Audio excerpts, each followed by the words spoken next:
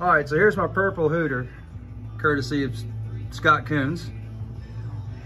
If he's still making these, you should get one. I don't use it on everything, but today, there's a problem. So, off to another shop. Yes, hole is too big for spark plug. Excellent diagnostic. I don't know what their options were, so anyway, I'm gonna time lapse this and show you how much crap has to come off an MS441, and you'll see why this right here is fantastic.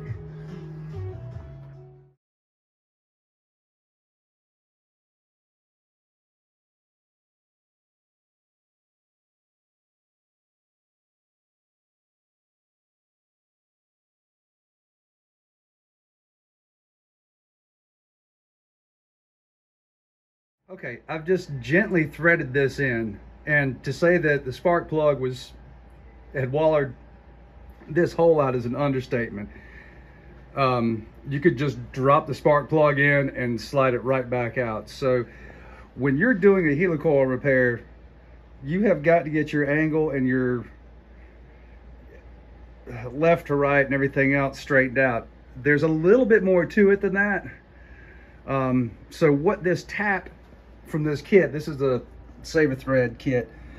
You get this dual sized, so that's supposed to fit, so you can chase regular spark plug threads with this, but that's your starter.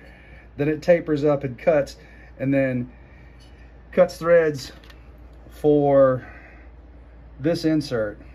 And if you notice up here on the top, those last couple of threads have little grippy feet on them. All right, they make these in 3 different thicknesses.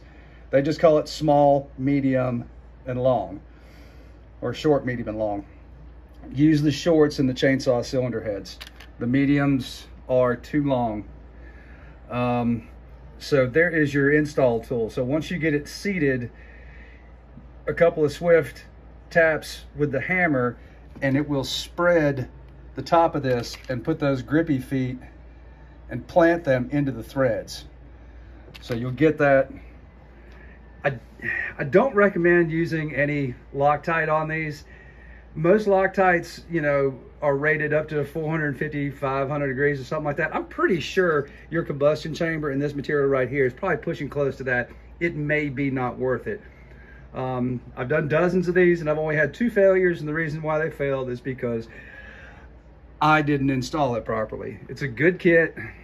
I think the tap, punch, and a few inserts was like, I don't know, like 40 bucks, probably 50 now, how everything's gone up. So one of the other things to be careful is as you're threading this in, it's just got a 3/8 drive on the end. You notice right now, there's plenty of wiggle. So as you install this, you have got to stay true. This is like, you know, a hammer looks at everything like a nail. This thing doesn't care. If you start driving this thing off at an angle, it will start cutting at that angle. So as you rotate through this, you have to, I like to use an extension on my ratchet so I can guide that. So if you're just constantly pulling down in one direction, you're going to pull this tap over. I would have loved to be able to set this up in the vise where that was perfectly straight up in the air, and there's just by the shape of, you know, where the lower transfers are, there's just no good place to grip this thing and keep it nice and steady. So we'll live with this right here. What I'm probably going to do is get this straightened and in, and then I'll bring you back and show you the install. All right, so I drove that in there. I believe I might be off just a touch this way, but angle stayed true. And for any of you guys out there thinking, oh, I'll just do this on the saw, that's too much effort. I held this underneath the vise while I was driving the tap in. I'll just put a little dab of grease. That'll catch all my shavings. Don't do it. Don't do it.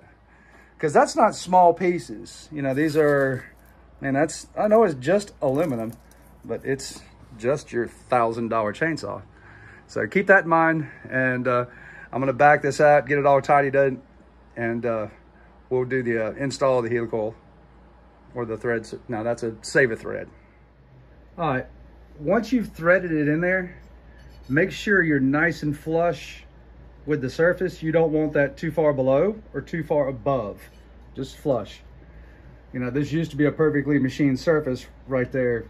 So you're trying to recreate that. You can't have anything impeding the way of the spark plug for making a good seal with its crush washer, okay?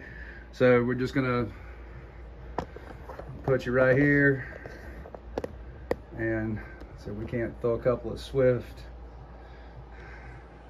licks at this. Make sure that's good and tight. Good and tight. Okay, and like I said, I don't know if we can do a close-up on this, but there's a, see that lipped ridge right there?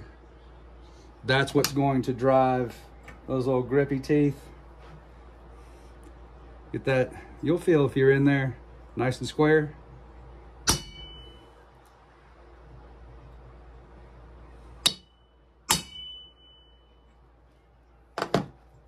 And that should be her. You don't have to beat the brakes off of this. The tool's gonna do most of the work for you. So, with that being said, there's a successful helicoil install. And now it's time to put all those back where they belong. Anyway, thanks for watching. Oh, by the way, when I did use a little bit of 620 thread locker. I don't know if it's gonna help, but I think up here around the edges, maybe. Even after I drove the tap in there, and it's usually not that way, but I think this was wallowed out so far that I barely had enough thread with the oversize. I don't know how it got that bad that you could actually just lift the spark plug out and put the spark plug back in. So we'll say a small prayer over this, and I'll catch you on the next one.